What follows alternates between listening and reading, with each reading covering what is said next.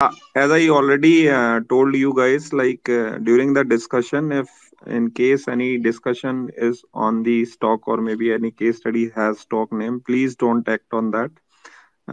Please consult your financial advisor before acting, and this won't be any sort of buy sell recommendation from our side. The idea of this session is to educate you. Please take that as a starting point for the discussion.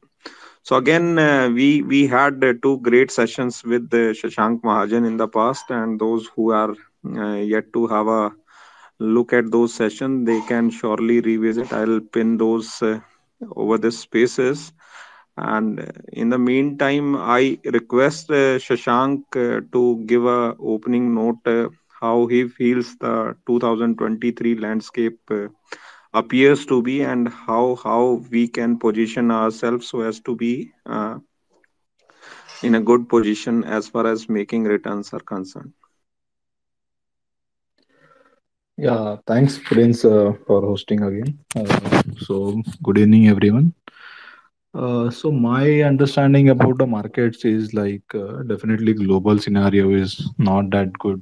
You all know that we are globally going through the difficult patch of recession and then initially the inflation and all. But I think the India is at a sweet spot, and I see the market based on basically what I'm holding in my own portfolio. That is the key, because wherever the earnings will come, I think there those businesses will have a good time. But wherever there will be a decline in earnings and the profitability, there can be tough times. So I think we should spend maximum time in research based on what we are holding, or at least what we are tracking, rather than what's happening globally. So that would be my take. I think for the selected stocks which have the tailwinds in India, which have the decent business model and good balance sheet, they will remain and they will actually perform well. That is what my expectation is. I don't know what's going to happen in a midterm on these macros, because that I generally don't track much, because that is not in anyone's control. So it's better to track the individual stocks, do our research, uh, do scuttlebutt whatever we can, and then create a portfolio and stay invested with it, and then we can churn as and when it is required based on the external situation, or if our own thesis goes wrong. So that can be done at any point of time. But I think India is in a good spot, and we should stick to the businesses which are, I think, based out of India. Yeah, great. So today's session is more on Q&A from the attendees. So we already have one attendee who has questions. So Sunny, you can quickly unmute and ask your question. Please make sure it should not be stock specific, right? Hi everyone, good evening and happy new year to both of you. Same to you, Sunny. Yeah, My Yeah, happy I new year. have two Go questions. ahead. What are the sectors or theme you are bullish on 2023, and what are how do you differentiate between a specialty chemical and basic or commodity chemicals? Yeah, thanks, Sunny, for the question. So let me come to a second question first. The differentiation between the specialty and commodity chemicals. So guys, if you are not joined my YouTube channel, you can join it. I have explained it in very much detail. I've created plenty of videos on specialty chemical stocks, sector, pharma sector. Like there is a series and all, so you can have a look whenever you have time. So coming back to your question, is commodity chemical is basically they don't have any pricing power. So they are just like any commodity, like a uh, steel or cement, where there are lot of supply, lot of competition, and that's why those companies cannot dictate uh, the pricing. So that is nothing but the commodity. I can give certain examples like sulfur is a commodity chemical, phenol is a commodity chemical, and so on and so forth. While on a specialty side, the definitely the volume is low, supply is low. There is a specific application for that chemical, generally on a performance side, to improve the performance on end application. Those chemicals are used, uh, and the manufacturer are also very limited in that space. So for example, chemicals which are manufactured by say Tattva Chintan or say Neogen Chemicals or Clean Sciences, so these are the specialty chemicals, or it might be a specialty process. In case of say Clean Sciences, chemical might be similar but process might be different.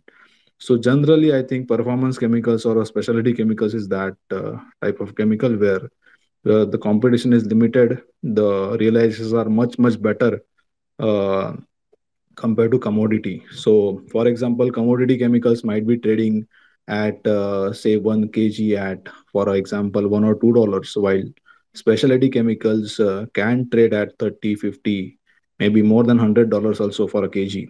So, couple of weeks back, I was discussing with one of my friend who actually is into chemical. He owns his own chemical plant. So he was saying there is a company which for which per kg price of a that particular chemical is so high that they are actually ready to airlift that because client is in dire need of that particular chemical. So that has to be specialty, that is not the commodity. So that is a basic difference between it. And then you had asked me about like what are the sectors for 23. So I think like this chemical story is there for a long time, at least for next more than 5 years. The problem is the valuations. So valuations, as most of the investors understood that there is China plus one and then now Euro plus one and all these things, like investor didn't left any kind of what you can say, the space for the better valuation. So most of the stocks are which are actually good in this space, business wise, they are they're actually trading at a good valuation. So story is there, we have to pick and choose what is available at good valuation. And actually it is a specialty chemical. You can create a wealth by buying a commodity also, but have to know the cycle. If you go wrong in a cycle, because these are generally a cyclical plays, mostly on a commodity side, then it can be a risk. So chemicals definitely I'm bullish on, but by my exposure and the percentage allocation has changed because of the valuation. If I get the right stocks which I like at a good valuation, definitely I'm interested, but I am not ready to pay 5 times, 10 times price to sales in that league. If I get anything at about one and a half times price to sale, I'm happy. Recently, I have taken one kind of agrochemical specialty agrochemical play, which is right now also available at about 1.1 times and about 20-22 times price to earning. So we have to be, I think, very picky. So that is the one. Second is pharma. So pharma actually, there are multiple plays we can have, as pharma space is divided into different blocks, starting from US generics, branded generics which are in India. Then you have CDMO plays, which are contract manufacturers, contract developers and manufacturers, and then biologics is another fourth vertical.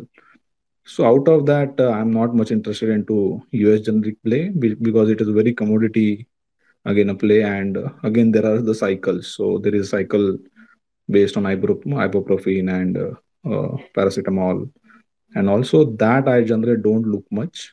Uh, uh, so I'm more interested into branded play, which is based out of India, because they command a premium, they command the price, they have the pricing power. And only issue with Indian play is that the growth up to certain extent might be a decent growth, but once they reach that threshold, they cannot keep growing. Good example is Eris Life Sciences, because they have reached to that extent. After that, it is quite difficult for them to grow.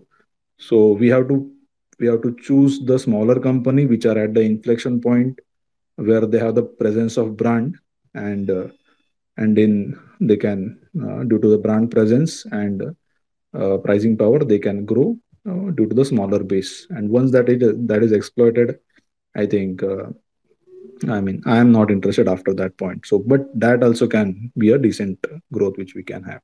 And then the last and best one is the CDM opportunity, where the opportunity itself is very big, because of innovators are looking, towards India and tying up with the different companies.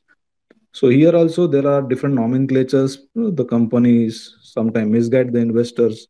Between everyone started saying that we are also CDMO play, and also real CDMO guys are actually those who help the innovators, or who tie up with the innovators for manufacturing the novel or new molecules, not the generic ones. So, for example, Suven Pharma is a true CDMO play.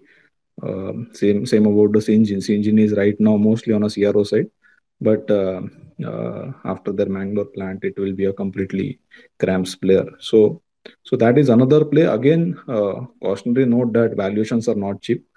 So we have to like pick the right candidate at right valuation.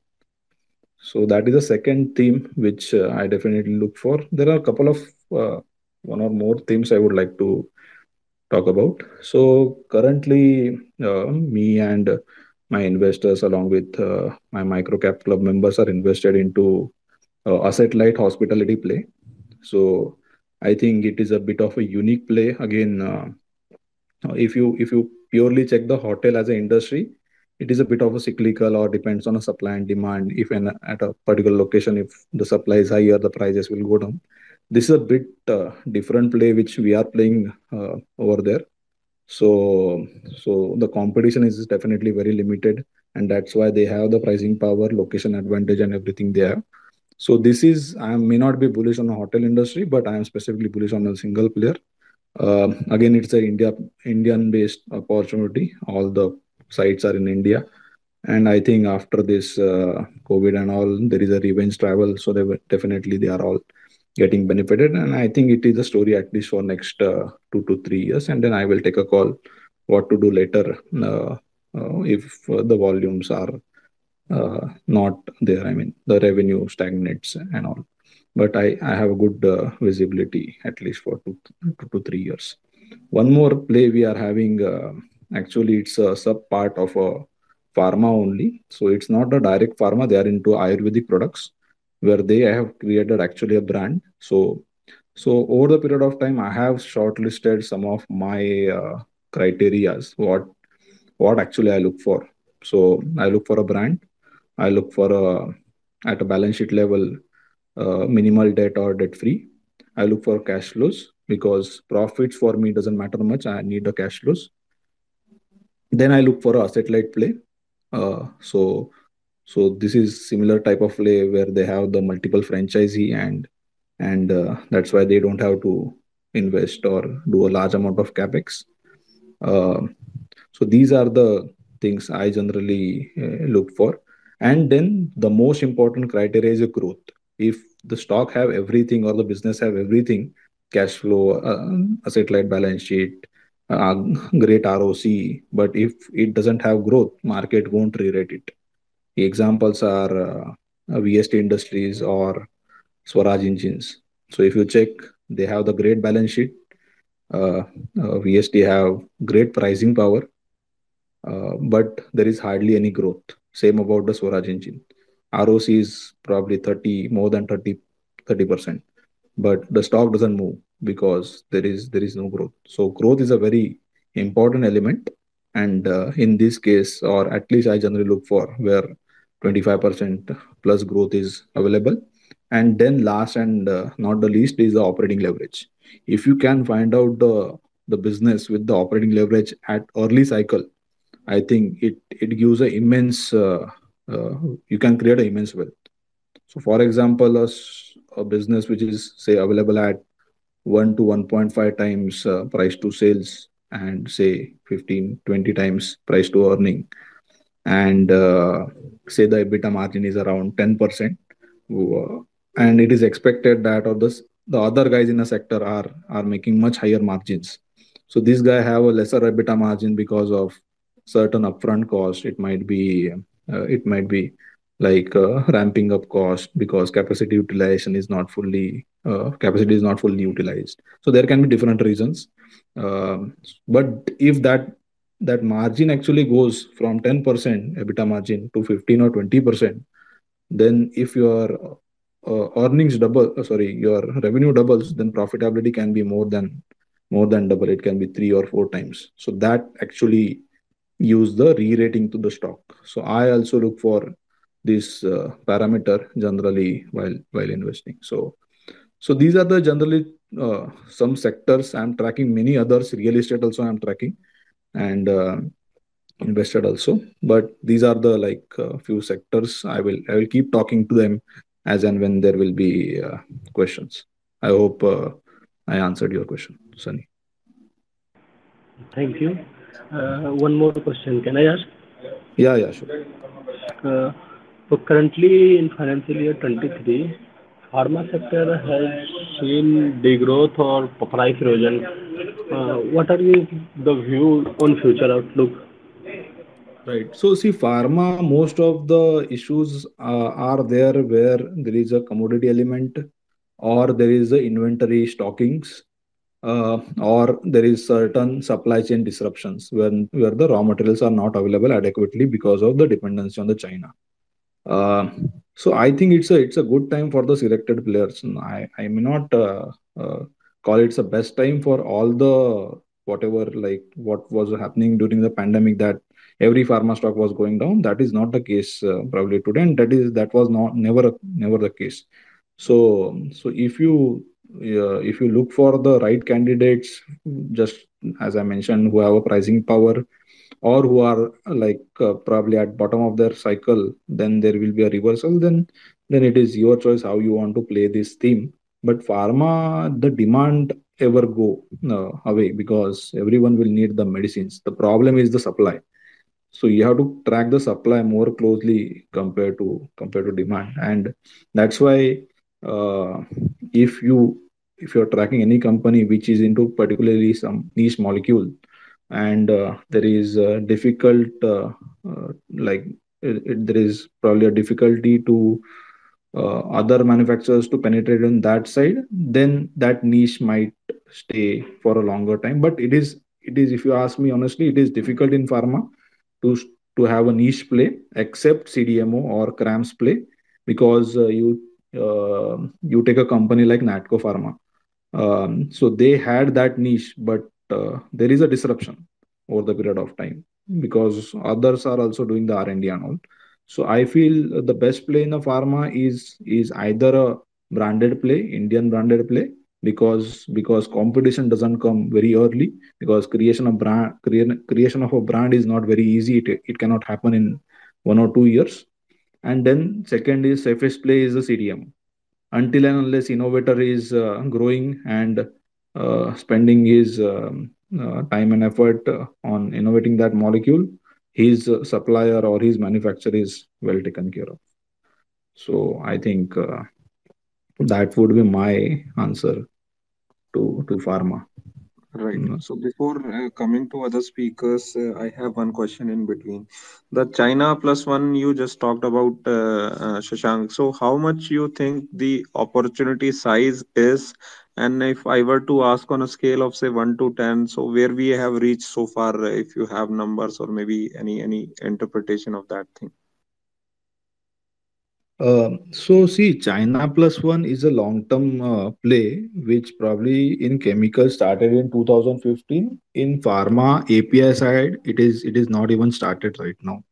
We are the You tell me, like, I don't know any other big pharma company into API apart from say Divi's or Loris. There is hardly anything. Not even the Loris. Divi's is only probably the one. So this theme is, there are definitely opportunities there in chemical side, we are hardly manufacturing 4 to 5% of the global, or the market share is about 4 to 5% for India. Compared to China, have about 40 to 45%. So if China declines to 3% and come to say lower 30s, then it can. I mean, Indian chemical industry can double. So if you are asking me on a 1 to 10 scale, maybe we are at at 2 or 3 at the max, because the story is much longer. Pro and I'm very sure that everyone won't make money out of it. I mean, the every chemical or every pharma company won't make a money out of it. The guys who have the massive scale, who are uh, competing into it, because to compete with China, you will need a scale. Uh, like I was tracking some capacities in China. So there was a product which was actually import substituted in India, and someone put a capacity for that chemical around 35,000 metric ton for the first time, while the capacity in China is 1 lakh, 2 lakh, 3 lakh. This is the kind of capacity they have. So definitely it is not going to be a easy play. But if you check, the government has also understood, and they are helping with the PLI scheme and various other anti-dumping and all. And most importantly, in chemical side, the balance sheets are very good. Right now, the amount of profits which they have generated in last 2 3 years, most of the companies are like deleverage, or they have reduced the debt significantly. I'm talking in specifically chemical side, because chemical and pharma are two different worlds, I think, because you cannot compare both the industry. uh, I think chemical is much better play compared to pharma, because pharma is a very complex play, and there is a high possibility of making a loss over there. While chemical, I feel definitely it's not very easy, but still the opportunity is good, and can be can have a good possibility of creating a wealth. So I think, Prince, that is the answer, that the opportunity size is very huge, but I think like all the companies won't make money. Selected few will make it, and they will make a large pool of profits. That's what I think. Right. Before coming to meet, another quick question. So Shashank, do we have some proxy plays to say the chemical and pharma space, which can be worth studying, or maybe without naming, if you want to discuss? Yeah, sure. I can definitely. So one play which I am looking for is process equipments. So process equipment means the players who are into glass lining equipment manufacturing, or who are into say ANFD, or these type of things, RVPD and all. So these are the equipments which are needed for the are needed into the plants of the chemicals and pharma companies. So to give an example, I mean, I'm not interested due to the valuations in these stocks. So GMM Fowler and HLE Glasscoat. So whole world is tracking these stocks, and they have created significant wealth. I think the stock got re-rated to crazy valuations. So I don't know how much wealth will get created at after this point of time. So I'm not interested into them. I'm talking in terms of theme. So there are some smaller players. So last week actually I had a planned visit of a 200 crores company, maybe less than 200 crores company, hardly 100 crores revenues. So they are also into the process equipment manufacturing ANFDs, and they have the very good clients like SRF, Deepak Nitrite, Gujarat Fluoro. They probably got a good order from the IPCA, and they don't have the space to manufacture. I was there in the factory, and there is hardly any space uh, to like between two bays or two different units. So they are also definitely looking for a capex and all. So this is one play we can have, where the whatever are the equipments which are needed for the pharma or chemical companies, someone manufactures it, and we can look for that type of play. Another play which I am looking in a same space is say for example, uh, let me take a name because I won't able to explain. Sigaji Industries. So it is not into not it is not into say manufacturing of capsules or tablets or any chemical, but they are supporting or they are manufacturing MCC and those type of things. I am not invested yet because of the valuation, but I am definitely looking and my doing my homework. So these can be there can be different types of plays, I think, in pharma and chemical, whichever you understand well. And more than understanding where the valuations are decent, that one should play. And it should have some longevity. It should not, like, because right now what I'm seeing that cycles also became very short because of, I don't know what is the reason. There is a lot of awareness in the market, so market always knows much better than the individual person. So you have to have your niche, your circle of competence, and the valuation comfort to bet on these stories, and then stay invested for at least couple of years, 2 3 years, and then if things are in your favor, you can definitely uh, like stay invested for a longer time. So these two examples I can give. I have some more, but like we can discuss in some other time. We can have some other questions, but these two I think can be good place. Great, great. So Meet, Just you one line, Prince. Uh, so in these things also, you should look for the competition, competitive structure. That is very important. And while I like these plays more compared to pharma plays, pure play pharma manufacturing company, because there is a huge competition into a pharma, any particular drug manufacturing. While if you check like say for example MCC manufacturer, so there are like probably 4 or 5 manufacturers in India. So that story is much better compared to the pharma story. Pharma, definitely the demand wise, it will keep going, but supply is not in anyone's hand. So the pricing gets disrupted and all. And if you wanted to connect the dots, you can always check the margins of these companies. So Sikaji Industries is having a very good margins. I think 20% around they are maintaining. And despite this bad time for the pharma industry, their margins are better, or I mean, at least maintained.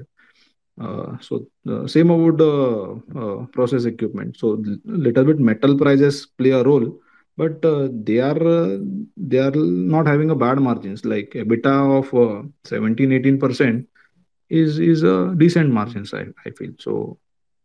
So we can have these type of plays in glass lining. If you check, I don't know there is any third player apart from the GMM and HLE at that scale. Some little bit smaller players there might be, but at that scale there is no other player. Again, I wanted to clarify: I am not owning those stocks. I'm just giving it as a reference where there is a competition and where there is not, because valuation plays the most important play while investing. The business might be exceptionally well, but if you pay the higher price, then it becomes difficult. Yeah, exactly. Great. So Meet, you can quickly unmute and ask your question. Yeah, thank you very much for the opportunity. So, sir, as a long-term investor, we generally, want to ride a mega trend or want to play a cycle. Okay. So, my particular question was, what are those macroeconomic things, macroeconomic data that we should have a track on, to identify these things earlier or, get a better sense of these things? So Meet, I mean, I'm very bad into microeconomics. So I never learned the microeconomics, and uh, so I cannot comment much about it. And I don't know that like anyone can predict the microeconomics. So if you check the history about the Fed itself, so before a year they were saying there won't be inflation, and then you see what has happened after that. So Correct. so one should be aware about the microeconomics, but it is very difficult to predict what's going to happen in future. So uh, and then we have to play those kind of stories where there will be less effect. For example, now we know that interest rates are higher, and probably like they will keep going higher. Maybe the intensity would be low, but at least like for a 1 year I am not expecting anything drastically like they will go back to wherever they were. So we can at least avoid the over leverage stories, and then there is a bad balance sheet. So these precautions I take while keeping my creating my portfolio. But direction, it is very difficult for me to take a call which direction it is going. And anyways, my bet is on a company. So if their profitability is getting affected due to this microeconomics for a medium term, then I would be concerned. But if it is not, then I'm okay. Like for example, I won't take a name of a stock. So it has a debt. So debt to equity of it is into a real estate play. So debt to equity for them is I think about 1.1 times. So it might be a bit higher if you take like this current scenario and all. But and yearly their debt would be interest would be about say 65 70 crores. But if you check when the pandemic has happened, there was a government concession for the premiums. So they saved 400 crores into that. Sorry, 200 crores into that. So total premium was generally 400. They got a 50% discount, which government has offered. So they already saved 200. So I don't think these interest rates will remain for next 3 years. So even if it remains, this guy is not losing anything. So eight threes are you took like 240 crores, so already have saved 200 crores. So I generally look the things in this way. Wherever there is a comfort, I mean, in terms of profitability or in terms of this thing, where macro is bad for actually this thing, but the demand is good. I don't know how long it will be there, but I think they already got the benefits historically. So quarter to quarter, the results will come, and then the re-rating should happen. That's what I expect at least. Got it, got it. Thank you very much. Yeah. Thanks. Thank you, Meet. Now, Kailash, you can unmute and ask your question. Thank you for the opportunity. Shashank bhai, how are you? Long time. Yeah, I'm Uh, good. I'm good. How about you, Kailash? I'm good, sir. Thank you. I have a couple of quick questions, if I may. One is regarding the proxy to the green energy theme. So people are gung ho about these heavy asset plays like Tata Power and so on. But I'm conscious of the fact that we don't have to mention a particular stock. But what's your opinion about the power exchange, which is A, asset light, B, has multiple optionalities with gas and carbon exchange also coming up. So so that's your I wanted your perspective. That's one. And question number two was, as you know, the manufacturing theme is playing out with capex across the sectors. What's your view on the logistics, which could be a beneficiary? As I'm talking about the ocean freight logistics players. Thank you very much. Yeah, thanks, Kailash, for your question. So first is platform for the power. So yeah, definitely it's the best play I think one can have uh, for a power sector, because other in all other cases it's a asset heavy thing, and very difficult to create any wealth out of it. If you take last say 10-15 years profitability and the way their balance sheet has been, so it's a very difficult world to create any wealth. Compared to that, power exchange is the best play to have. Again, you have to be mindful about the valuations and all. So everyone knows what has happened about a year and 6 months back. So for a longer term, I think it will keep growing. At what rate will be a question. Probably like 10-12% volume growth might be there if there is a shift from long term power to short term power. I was there into IEX. I picked it early, but when it has crossed like my valuation limits, then I had taken an exit call, and right now no longer interested to play it because the volumes are not recovered. So as and when the power volumes will recover, uh, I will go back to it. And the best part of the IEX is like daily you can monitor those volumes. If you know how to track it, you wait for the right opportunity. Apart from that, gas exchange is there. Yeah, it's a good play. But as I said, like as I was mentioning earlier about the framework, that you have everything in that particular opportunity. It is a high entry barrier, it is high ROC, it is asset light play, it is a great cash flow generator. But if there is no growth, market will test your good amount of patience.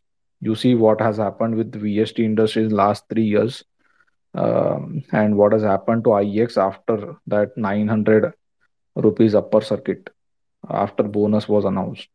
So, so I'm more interested into the the all these aspects along with growth, because there I can have say margin of safety plus expectation of good returns. That is about the first question. Second, you had asked about the logistics. So to be honest, I'm not tracking this sector as of now. So I know I may not able to guide you properly, Kailash. Thank you, Shashank. Thank you. So we have Pranjal with us. Pranjal, you can quickly unmute and ask your question. Hi guys, hi. Thank you, Prince, for this opportunity. Hi, Shashank. So Shank, so I had a question with relation to the chemical space. To be more particular, the valuations in the chemical space. So it's a little technical question, but I wanted to know what kind of multiples or like absolute multiples or relative multiples do you use to value like a generic or a commodity type chemical company or a specialty type company, and like what would be the bands for those multiples? So that's the first question. Oh, okay. Yeah. Hi, Pranjal. Thanks for the question. So, see, like commodity and specialty plays gets the different valuations in market, and like the commodity valuations, you should not see the PE or price to sales when they are into best of their time. So that is one thing, and that applies to all the commodity stocks. You actually value them, say say like or you have to take an entry when they are performing worst.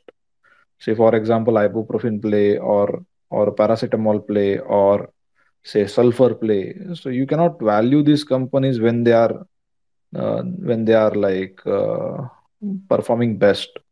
So I think I would pay probably like 15 times price to earning or maybe lesser than that for commodity, and like probably one times price to sales or less than that.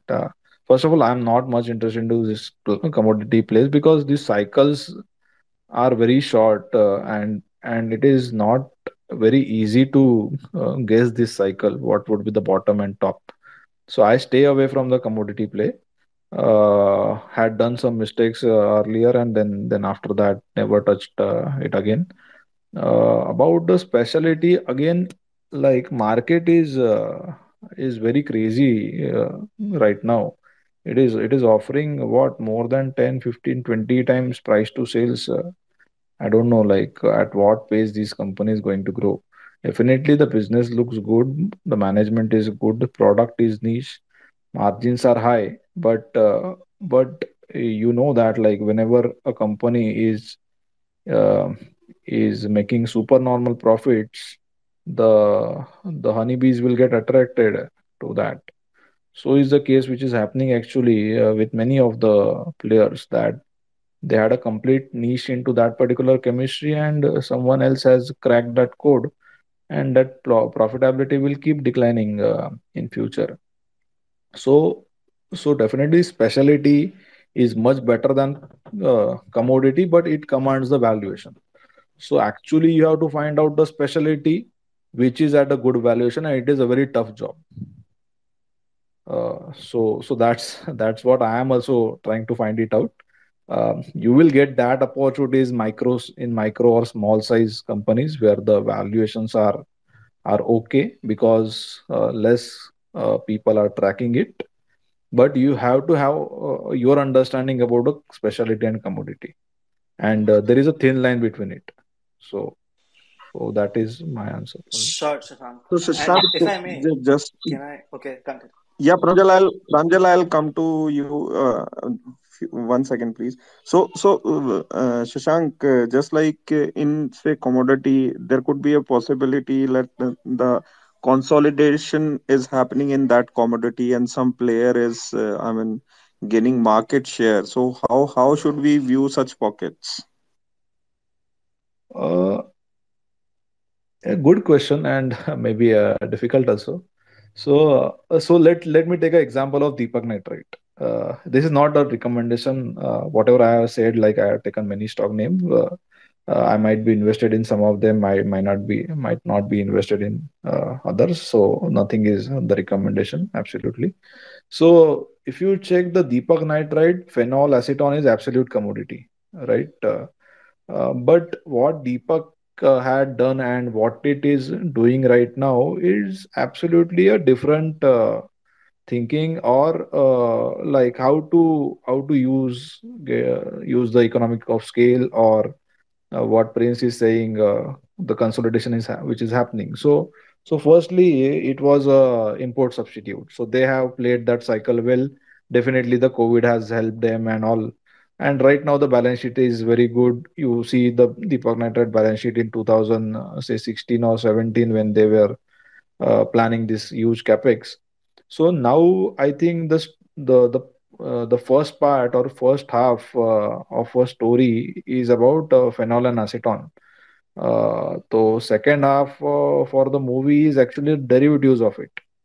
So now, despite having the acetone and phenol as a commodity play, I don't think anyone will be able to enter and compete with the Deepak Nitrite, at least in India, because no one have that much balance sheet size to put up those capacities, because they have created huge capacities. Definitely, in world there are much bigger players uh, compared to Deepak Nitrite. But right now, Indian government is also proactive. They had anti-dumping on phenol for a long time, and there are many downstream derivatives of phenol and acetone which are not manufactured in India.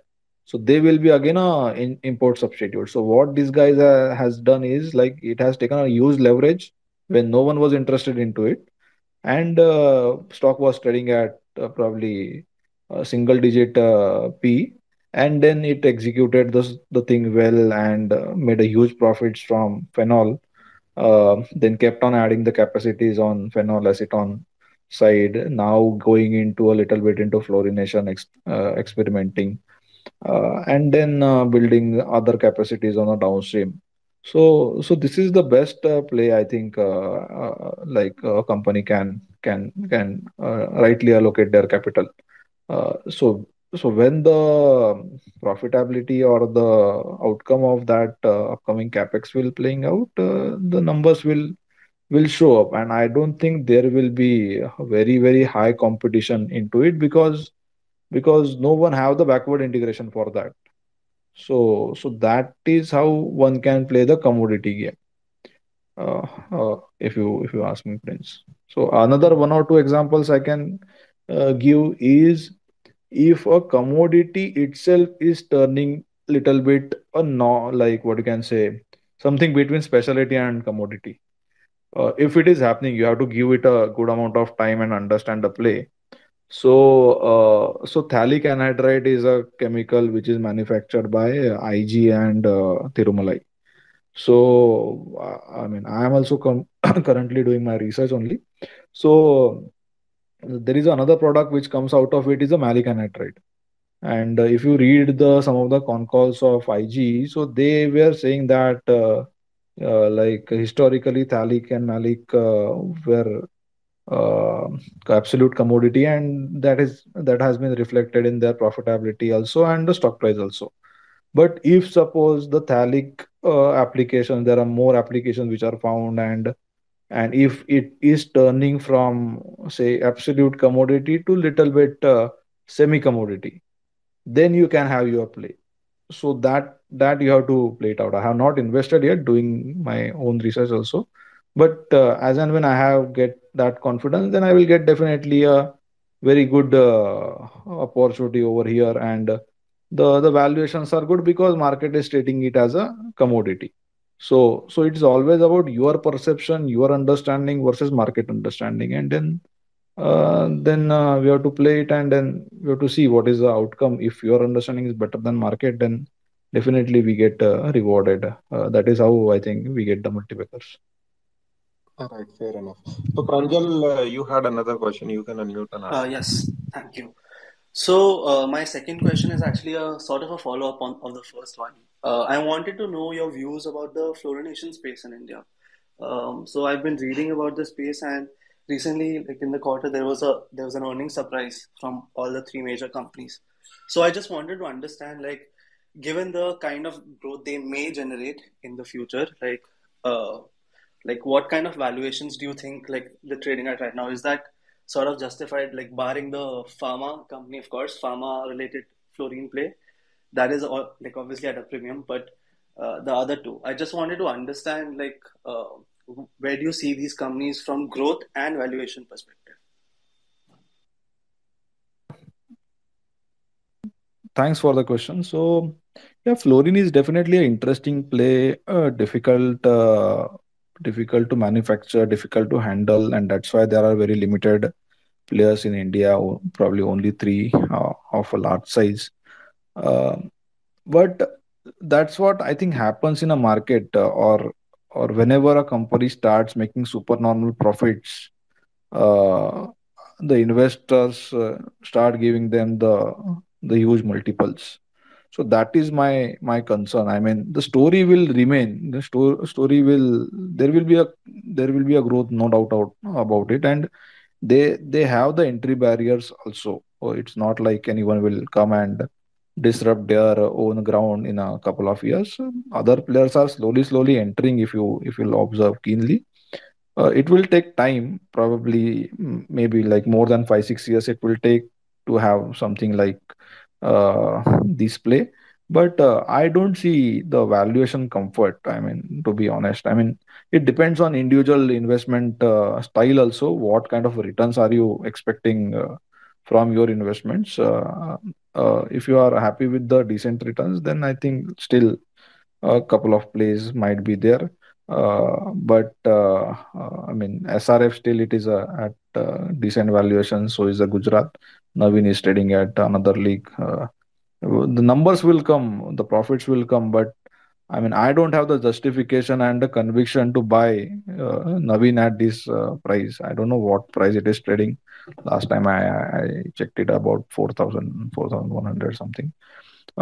So my investment philosophy is bit different. I look for the undervalued plays and wait for the valuation to get re-rated, provided that the growth comes and all other criterias keep same.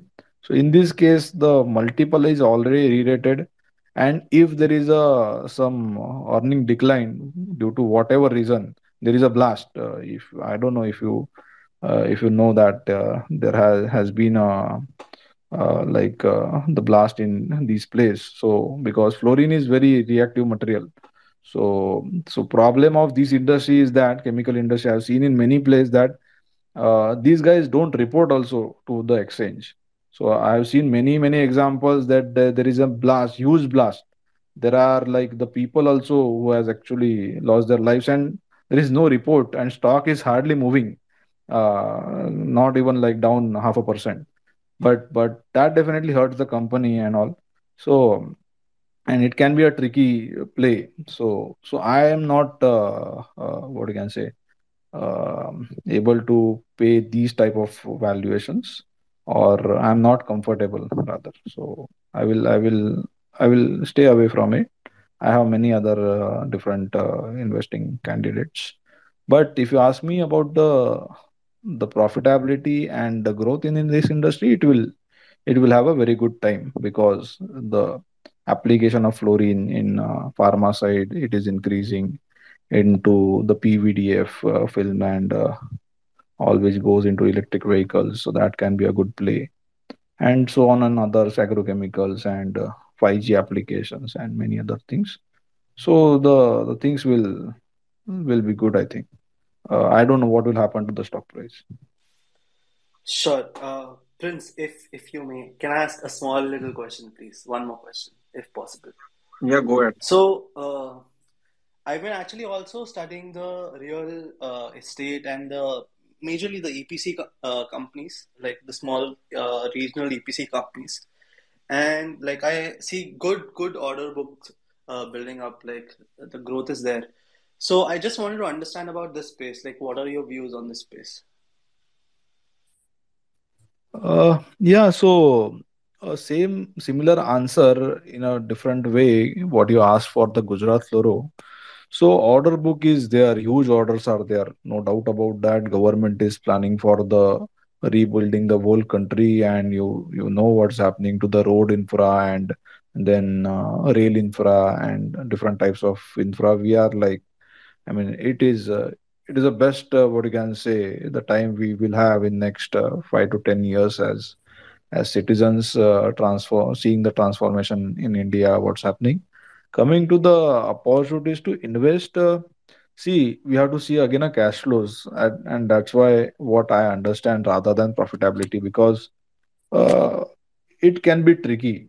Valuations definitely are very good for most of the infra companies. Again, Pranjal, I would, what you can say, I would bet on the proxy. Already, I have invested at very early. For example, the play like Action Construction Equipment, I had invested it during pandemic. Right now, the valuations are little bit over or overvalued, or maybe not at fair valuations. But story is there.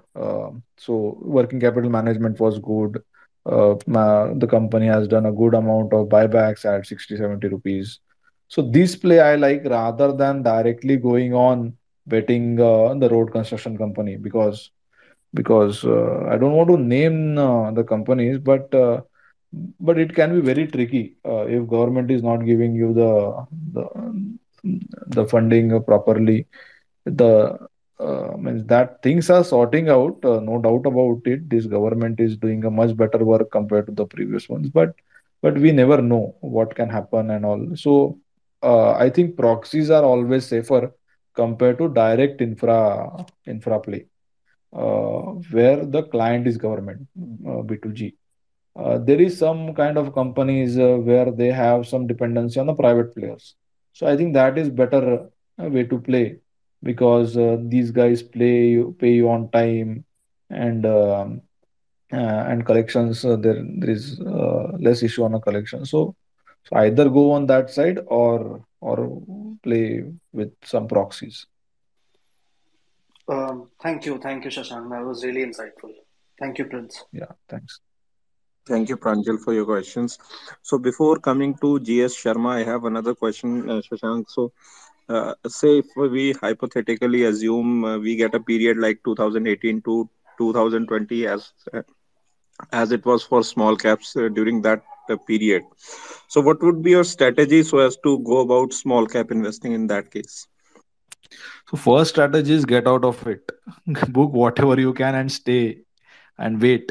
Because see, 2018 situation was a very different situation compared to what we have right now. The index, the individual stocks, they were trading at crazy valuations, not price. Definitely, price was definitely high, but the valuations were crazy. Like it were trading at 50, 60, 100 time multiples. Probably what is happening right now in a chemical side, more of a specialty chemicals, something much bigger was happening on more or less most of the small and these type of stocks. So right now I don't think that scenario is happening on a broader level. There might be stock specific scenario. uh, I think Kailash was like asking me about this renewable energy. So some of the pockets I see that thing is happening, like in a realist in renewable sector, I see the PA are like 100, 200. I don't know like what gold they're going to print uh, by staying in that sector. So I will definitely avoid that thing. But on an average, valuations are not that much stretched. What was in 2018, if you ask me, on an overall level. So we have to be prepared that why 2018 has happened. There were multiple reasons for that. First was a valuation. Second was the long term equity taxes what government has amended. Then the mutual fund, uh, the allocation for the large cap and small caps, and then ILNFS, and then the final one was the COVID, and COVID was the bottom for that small cap cycle downtrend, which started in probably February or March 2018. So it if it can happen, it can happen at any point of time, but it needs, I think, a multiple things uh, for that long cycle, and valuation is the very key thing for that. So if small cap index goes to 60 and 100 p, then I will book everything and I'll wait. That is what I will recommend, or that is what is my view, because those are the extremely crazy valuations. I got out of IEX at 100 p. I got out of Tata Elxsi at similar p, and then the Tata Elxsi again moved up a bit, and then right now it is below my selling price. Same about the CDSL. I sold it at 1500. So valuation is very important. Like if you don't understand or don't exit at the right time, then like 2 3 years are gone without any returns probably. You know what has happened to Wipro, the high which has it has made in probably 2000s. It has broken recently, and again like the stock is 50% down from the recent high. So you have to be very very careful about the valuations. Right, right. We have Advait Arora sir with us. So, sir, over to you. Still on mute. Yeah, yeah. Hi, thanks, thanks. Yeah, hi, Shashank. Beautiful insights on various stocks and industries. The way you have explained a few stock ideas, I would say industry updates gives us, a lot of details on where to look on for opportunities. Shashank, I was just going through a tweet a couple of days back, जहाँ पे आपने you mentioned about re-rating candidates, where the the earnings growth is picking up and valuations are still on the lower side. Do you feel, Shashank, there are specific sectors or subsectors जहाँ पे ये growth earnings की speed pickup होने वाली है and still the valuations are not too high? Yeah, thanks, sir, for your question. So sectors, I am not sure about. There are the sectors, and means my philosophy is not sectoral specific philosophy, because in particular sector there might be a candidate who is trading at 50p. There might be a candidate who is trading at say 10p because of various reasons.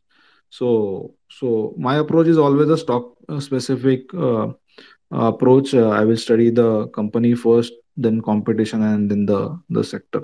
So I feel there are certain opportunities where the valuations are not very very extremely undervalued, but probably a fair valuation. And instead of looking at a PE as a standalone metrics, PEG is a better metric. So if you have any view on a growth side, and if you can get something around 1 time or 1.5 times, I think it's a decent valuation.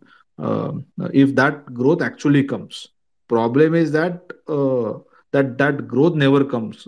If even if we buy something at 1 or 1.5 times, so understanding of that growth and that profitability is much more important, rather than if you buy it at 1 times or 1.5 times. If you buy it at 1.5 times, stock comes to 1 time, it is okay. But if that growth doesn't come, then like it will be very very difficult situation. But I think there are good opportunities, not very very much about many opportunities, but but there are certain opportunities, stock specific, where that earning re-rating, I mean, P re-rating or valuation re-rating can happen. And I think it always happens with the growth. You check the case of the HLE glass coat in 2016 17 when they uh, uh, have acquired that Swiss glass code. So, and then the earning started, and then this pharma chemical story also started. So stock has gone from what P multiple to what P it is trading right now, despite having the good correction from the top. So if you have a clear view on earnings, then it's a good story. Agree, agree. Just a quick one, if I can add here, Shashank. As you were mentioning that some stocks their valuations are too high. Haven't you seen, Shashank, that over the last many years, stocks like the likes of Pidilite, yeah, Asian Paints, yeah, in fact, Astral to a certain extent, these stocks have remained in a very high PE range, between 40 and 80. Let's say Nestle भी उसमें आ गया है, तो don't you think कि कुछ ऐसे stocks हैं जो हमेशा से हाई पी कमांड करते हैं? They would, I don't think Asian paints और पेडिलाइट अंडर 40 हमको कभी मिलेगा शायद, unless until there is a catastrophe somewhere. But don't you think that there are certain stocks जो लो पी में हम पकड़ ही नहीं पाएंगे, वो हमेशा 50 60 70 पे ही हमको मिलेंगे? So yeah, thanks for the question firstly. So you have to also understand what type of wealth it has created in last 5 years when Asian Paints was available at say 50p or 40p, and right now where it is available. I think last time when I bought of Asian Paints was in 2015 when the Nifty has fallen from 9,300 to 6,800, and Asian Paint I think corrected up very nicely during that fall. But after that it never came like to the decent valuation. Uh, so it is individual call what type of returns are we looking for. But the amount of returns which Asian Paints has generated when it got re-rated from say 2025 p to 50p was definitely much higher compared to if you are starting multiple is say 40 or 45. Same about the Pidilite is much at higher valuation. Agree, So agree.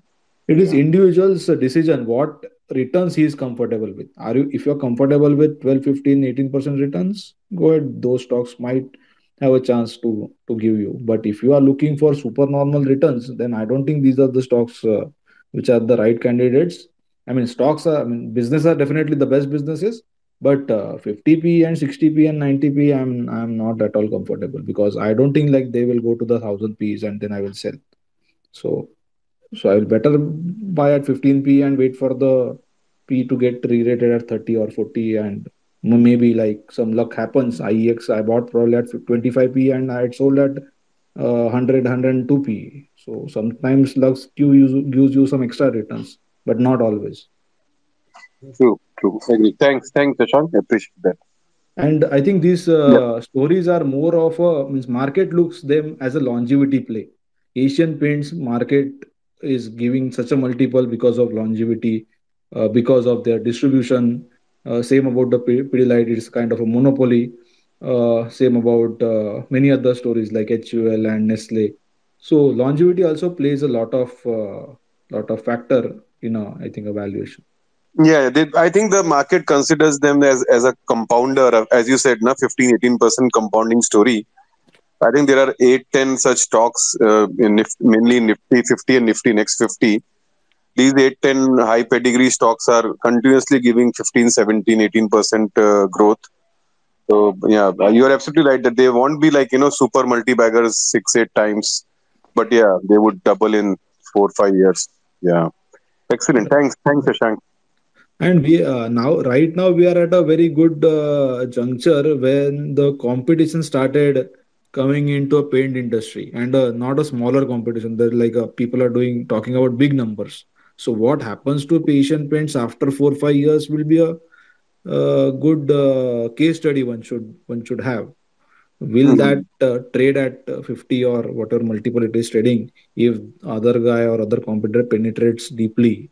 Definitely that is also not easy thing for anyone else to penetrate because distribution channel is very difficult to have, but they have their pockets, a good amount of deep pockets. So let's see, but I'm not comfortable betting on Asian Paints at this price and valuation. Right, right. Thanks, Shashank. Thanks, Abhyat sir. So Shashank, if I were to ask which I mean, see, how easy or difficult is to have an information edge over others, especially in small caps? Yeah, it is very, very difficult, Prince, because first of all, these companies don't disclose anything. So, so like there was a person who was asking me on a Twitter. I don't know what was his name. So his question was कि आप क्या करते हो plant visit जाके, कुछ समझता तो नहीं है. आई कंप्लीटली एग्री विद, कुछ नहीं समझता, मुझे नहीं पता कि वो बॉयलर में क्या है और वो उसका थिकनेस क्या है, उसका टेक्निकल डिटेल्स क्या है. I am not going to go there to watch the boiler and reactor and different things. But I generally do the plant visit to understand the management. And when you do meet 2025 managements physically, you understand a little bit at least what is the body language of that person, how interested he is in doing his business. And then I don't only meet that guy, I will meet all the other competitors. Or if the meeting is not possible, I will try to get it from some other sources who knows him or who's having a good understanding about that sector, and I'll meet different people.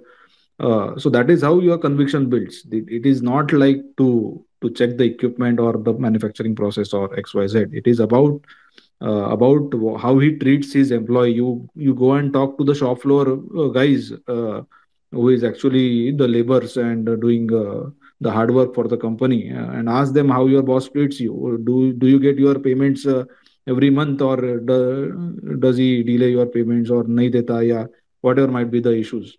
So this actually gives you a lot of confidence, and plus the understanding what those guys have. We as investors don't have 10% of the understanding on a sector level, despite doing the full time research and being in this field for a decent amount of time. So that is also gives you, not specific to that stock but industry, it gives you a lot of insight. So that is a reason for these plant visits, to understand more about the industry, more about the management, and little bit about the product. That what I would say. Yeah, Prince, you, I forgot your questions. Can you please repeat? Yeah, this was the question. So if I were to put like this, so what homework you do before going for a scuttlebutt with the management so as to get maximum information out of them? Yeah, so see, like if you tomorrow go and walk in a plant, it will be very difficult for you to understand anything if the homework is not done for anyone. For me also, if I randomly go to any plant which in that industry I have never talked or like tracked. So I generally do the visits where I am already tracking that industry or that company. Firstly, it's like it is a end kind of a product, or you can say I do that plant visit at the end when my all research is done, and then I have certain questions for which I'm not getting the answers from the available data and all.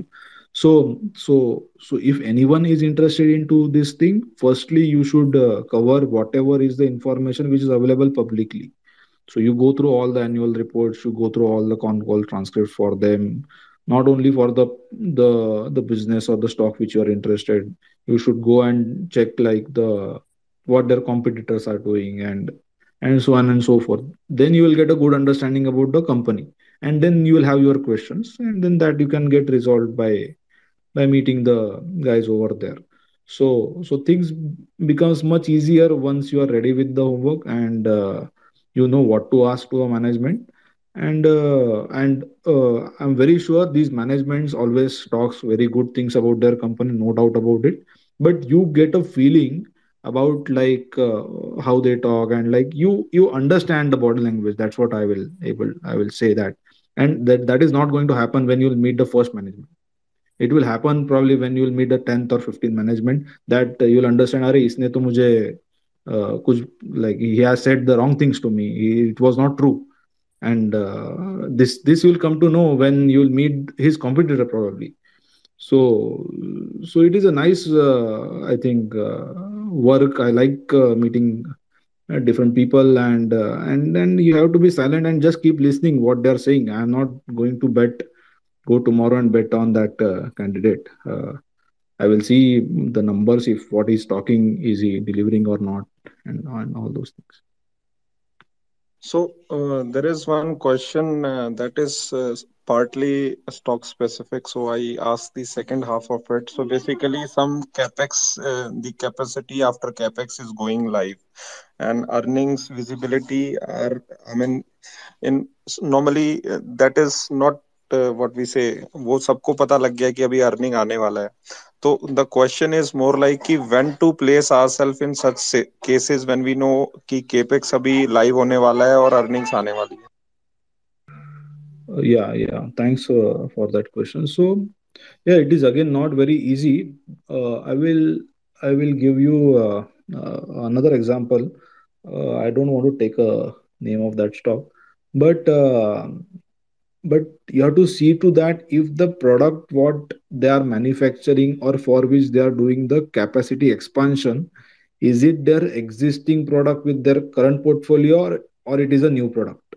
If it is existing product, you can start and bet before the capex, when the valuations are low and then the market is waiting and earnings are not come and all. Because I'm certain that these if these guys are already into that field from last 20, 30, 40 years, वो capacity expansion होके वो ramp up को time नहीं लगेगा. But if they are developing some complex product which for which they don't have any experience and probably doing it for first time, then I think it is you have to go actually on the ground if you have the access, and meet to the technical people and check कि ये technology कहाँ से आया है, and like what is the capability, and if you can understand then it is okay. If you don't understand, then better to stay away and wait for the earnings to it that capex to reflect in earnings. That is how I will play, because I have lost some of my capital by being early, and then that product never came, and that is what happened, because it was a new product and management didn't had a capability to do it. Actually, the management was decent, but still they not able to ramp it up. So things can go bad. Like in these cases, so it's best way that if the same product, if they're doing just a capacity expansion, either brownfield or greenfield, then most probably, like, I have not seen any play where the company is manufacturing a product and doing the same capacity utilization for the a product and then they failed. I have not seen it anywhere. But if they are manufacturing some b or other product, then there is a possibility. Sarthak, you can unmute and ask.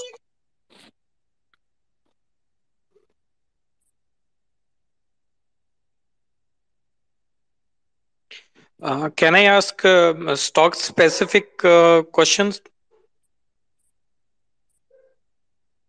Sarthak, that won't be wise to ask. If you have any business related query, you can ask, and Shashank is free to take that, or he can give it a I mean, pass. don't ask me where the stock price is going to go, because I don't know.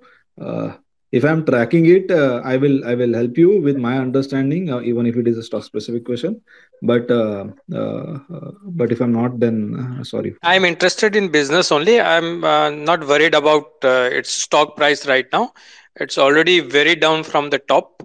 I wanted to know about the business prospects of Clean Science. Okay. So right. So clean sciences, the business is excellent business. Management is also very good management. Product also is a good product, but question was from the first day on valuation. So I was never comfortable with the valuation of that stock, and that's why I never invested. And right now 16, 15, 1600 is going, I think, trading right now, and I think right now also it is a exorbitant valuation. You see what price to sales it is trading at. I have not checked recently, but I don't have any comfort into it. But if you check, if you ask me on a business side, it's a one of the kind of a business which the Sikchi brothers have created over the period of time their technology and all. But see, like their margins are super normal margins. I think their EBITDA margin is about 50% or 60%, if I'm right, because of their specific that vapor phased technology. Yeah, chemistry. Their chemistry is quite complex. Yeah. EBITDA margins are very high, but is it sustainable? And Vinati is also entering in that segment. So Yes. Yes. Yes. You're right. So I think TBHQ and MEHQ, these lines of the products in performance chemicals they have. So yeah, so like you take an example of I think that cooler manufacturer company, I forget, Symphony. So what has happened to Symphony from 2010 to probably 2016-17, when it has a high, super high margins, and then when the competition came, what has happened to them? So same thing can happen to clean sciences also, because Vinati is definitely coming into it. Camlin Fine Sciences also said they got a breakthrough. I don't know like how true it is, but definitely I am not going to bet on a company when it is trading at its uh, peak margins and peak profitability, because market gives it a peak valuation.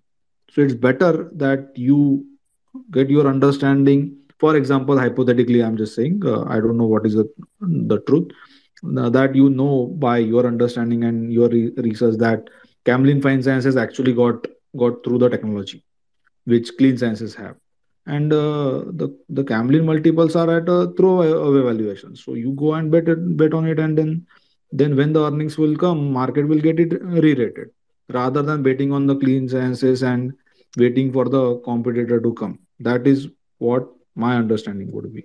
Now the real question is that if Camlin Fine Sciences is able to ramp it up or no, or all these things will be there. I'm just taking it as a case study.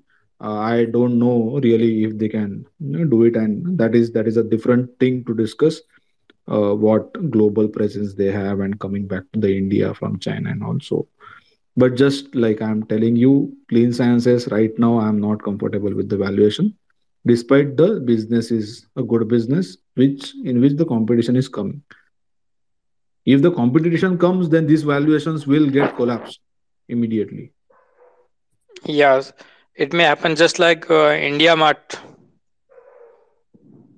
India Mart, I mean, yeah, you can say like that.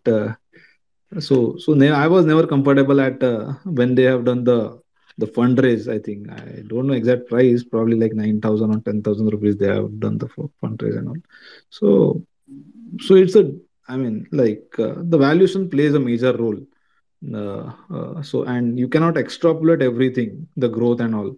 So if the company is having a 40-50% of the growth, it might be a like for a particular period of time. We cannot calculate our valuations for 5 year forward PE based on 50% growth. It is not going to happen. There might be a once or two case studies out of probably 100 or 200 where actually that 40-50% growth sustains, but it is quite difficult. So valuation is the key thing one should understand before investing in any stock. Thanks for my answer. Thank you. Thanks, Satak. So, Sashank, we are done with all the participant questions and my questions, which were handy, and we are almost like cross 20 minutes to our scheduled time for 1 hour. So I thank you again for agreeing to my request and sharing great insights, I must say. So, Shashank, before we wrap up, although most of us are already aware, but would appreciate if you tell your our attendees about your offerings and the YouTube channel content which is available for free. Right, right. So first of all, thank you for hosting me, Prince. I think this is, I think probably third time we are connecting. Happy to connect again whenever you would like to host me. So guys, I have a YouTube channel where we have about 85, 87,000 subscribers, and I try to create a content after a lot of efforts, we try to dig deeper into companies. And my niche is mostly into small and micro size companies where the information is not readily available. And that is how we actually get our what you can say valuations, and the good stock at the right valuation, because generally in a small and large cap space, as the information is very much available and everyone is talking about it, you won't get those stocks at the good valuation. Business remains good, but the valuation doesn't.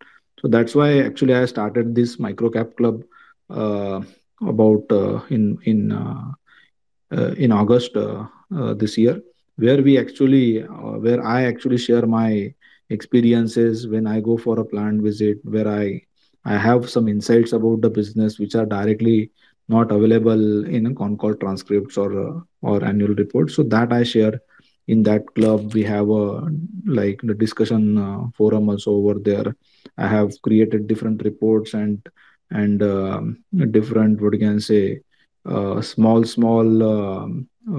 particular subsections into chemistry. So, Prince, if I can take 1 or 2 minutes just to explain Yeah, what kind please. of We have content. all the time. My core sectors are chemicals and pharma, where I generally spend my most of the times. Other sectors also we do cover. So for the members, I have created like in chemistry, what is the acetyl chemistry? What are the players into acetyl chemistry? How to track it? What is fluorination? What is a bromination? What is a phosphorination? What are the players into it? And then we have created like multiple, probably like till now maybe 20, 30 different articles we have written about different stocks, different supply chains, I mean the value chains. And then we have connected everything so the users get a very, or the club member gets a very smooth experience. So if you start with the say acetyl chemistry, so Lakshmi Organics and Jubilant Ingravia is into that chemistry. Fluorination, you know the three names, Gujarat Fluoro and SRF and Naveen. So actually how to track this sector for a new investor or even a seasoned investor is very difficult, because every stock is having a different business model. So I've created this, and then like we are like building that content over the period of time. Right now, I've recently created a good amount of articles on YouTube. Also, it's free.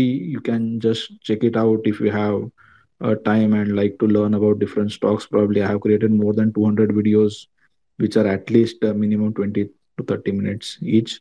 You will get a good insights about the different stocks. It's not a recommendation service. So have do check on my YouTube channel and on my website valueeducator.com.